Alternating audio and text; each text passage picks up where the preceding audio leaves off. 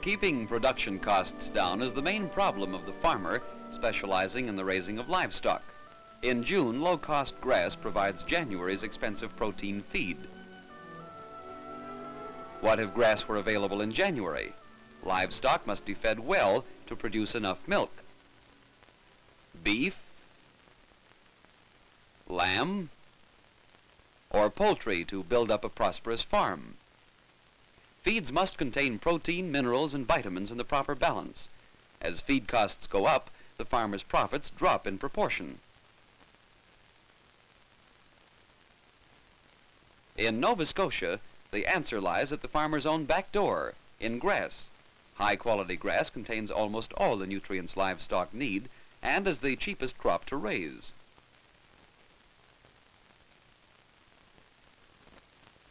Yet, grass has been neglected for years.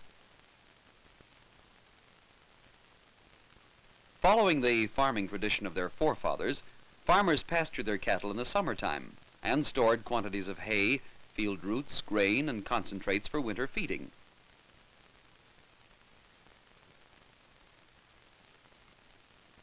The farmers were so busy cultivating their harder-to-raise field crops, they neglected their grasslands. And buttercups and weeds of little nutritional value grew unchecked in their fields.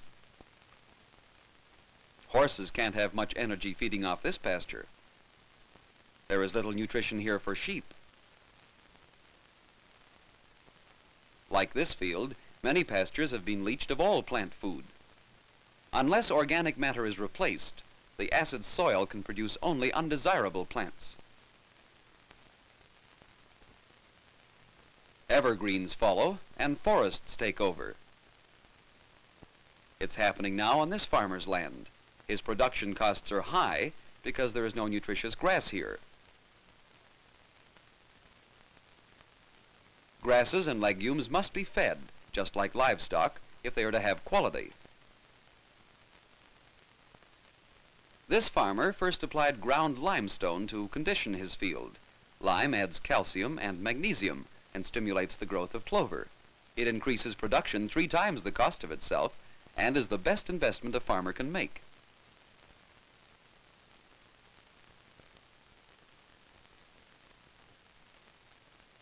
Barnyard manure supplies nutrients and other organic matter. It supplies the soil with plant food and humus and keeps the soil alive and working.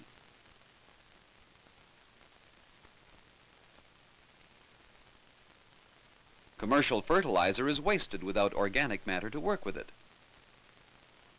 Now, instead of weedy and unproductive pastures like this, his fields grow lush. Note the unfertilized section in the foreground of this field. Lime, organic matter, and commercial fertilizer develop a good soil structure, provide plant food, and make unproductive soil produce nutritious grass in abundance. Again, note the aftergrowth of clover where lime was applied in this field. The clover will supply pasture late in the fall, but the remainder of the field is lost as pasture.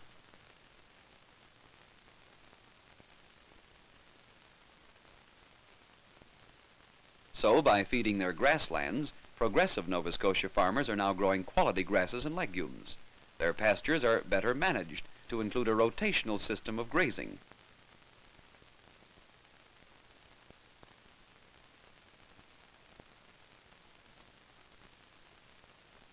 So a farmer may have field number 1, a new pasture coming into grass, 2, a grazed pasture, 3, a fresh pasture, and 4, a field of grass for silage. In this way, the cattle use only part of the total pasture land at one time,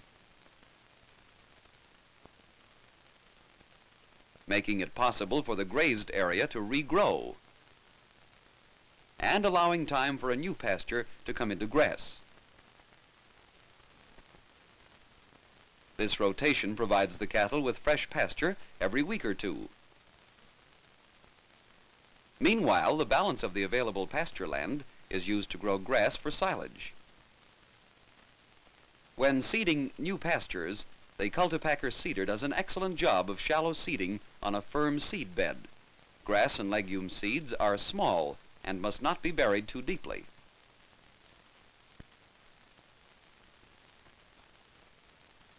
Winter rye is excellent for early grazing, until other pastures have a 6 or 8-inch growth. Meanwhile, fields of timothy, clover, and other grass crops are maturing for silage. When pastures have been grazed on for some time, they become patchy with clumps of grass that have grown weedy and unpalatable.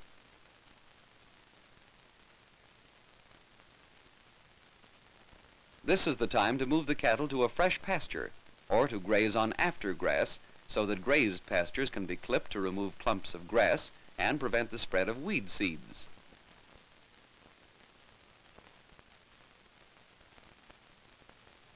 Later, this pasture will again become fresh and green.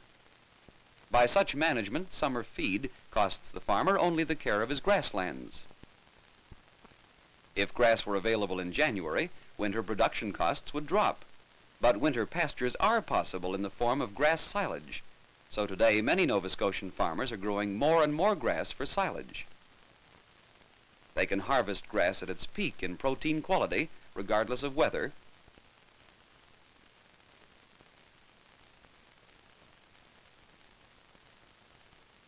while hay may have to remain in the field for days and lose protein value.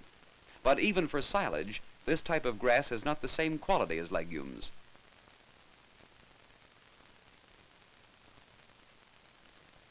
Such as the clovers and alfalfa.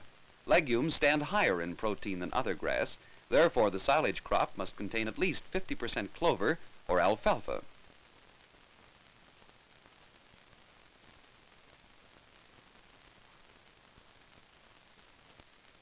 When the clover is coming into bud and the bloom is emerging from the sheath of timothy, grass is at its peak in protein quality.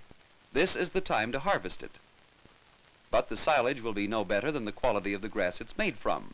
It must be at least 1/2 legume, cut at its peak in protein quality, like this crop, and properly stored.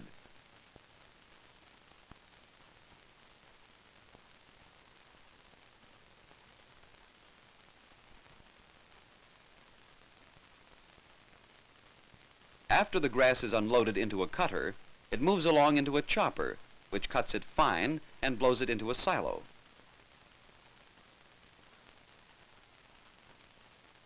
There are many types of upright silos: the stave, tile, and concrete, all of which are round and covered. The Smith locks are 8-sided like the 2x4s and may be equipped with a roof, but not necessarily.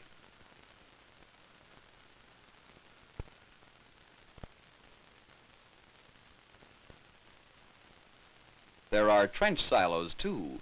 These may be like a real trench with walls of dirt,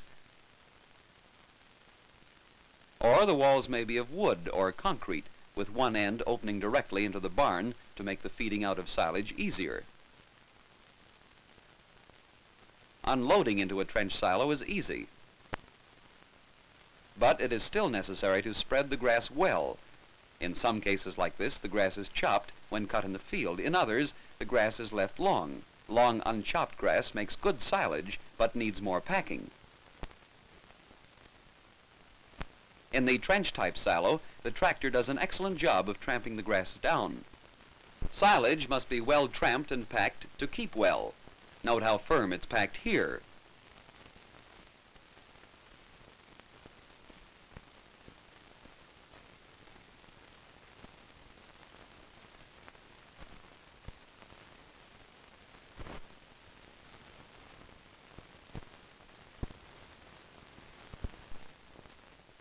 Grassland field days are arranged by the Provincial Department of Agriculture to demonstrate how modern harvesting equipment saves time and labor and reduces loss of crop nutritive value by faster harvesting.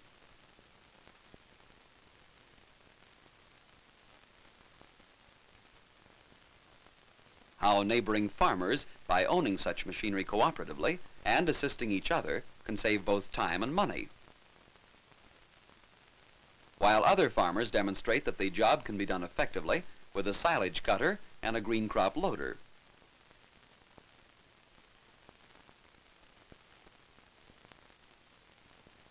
In fact, most farmers use an ordinary rake bar hay loader and a wagon for loading and hauling their harvest of grass to the silo.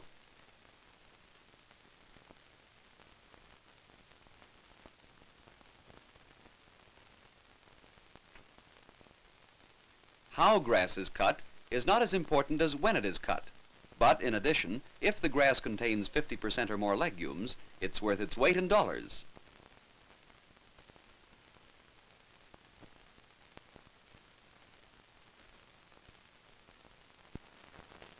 How silage is stored is most important. Bags spread over the top of the grass in an open-type trench silo keep the air out, and wet sawdust seals it off effectively.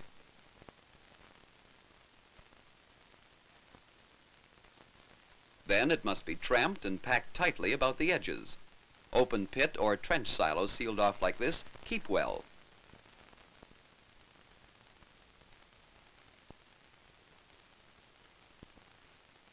Ground limestone is another medium many farmers use for the same purpose.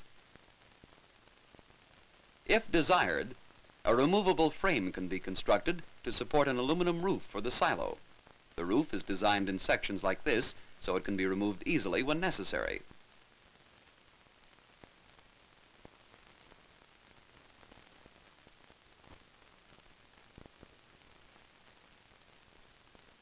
With silage as the basis of the winter feeding program, the rest of the grass crop is harvested as hay, since most farmers feed hay for roughage.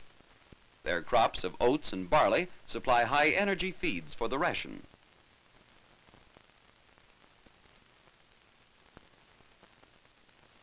Compared costs of producing 100 pounds of total digestible nutrients is shown here.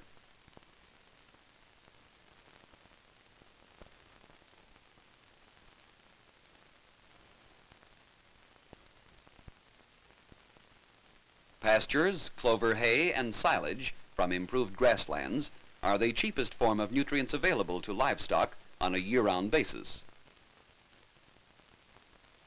In winter, then, when pastures are white with snow, mounting feed costs are not the same problem to the farmers who have packed their silos full of nutritious grass. These farmers are practically independent of protein costs all winter. Silage of high protein content and improved and well-managed grasslands are the answer to the farmer's high production cost of livestock farming.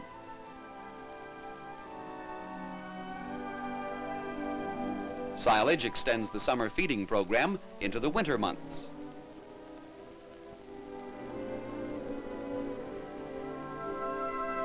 Through their grassland program, Nova Scotia farmers have grass in June and January because they keep their grasslands green. The cow pasture, once neglected and uncared for, is fast becoming the most important part of the whole farm.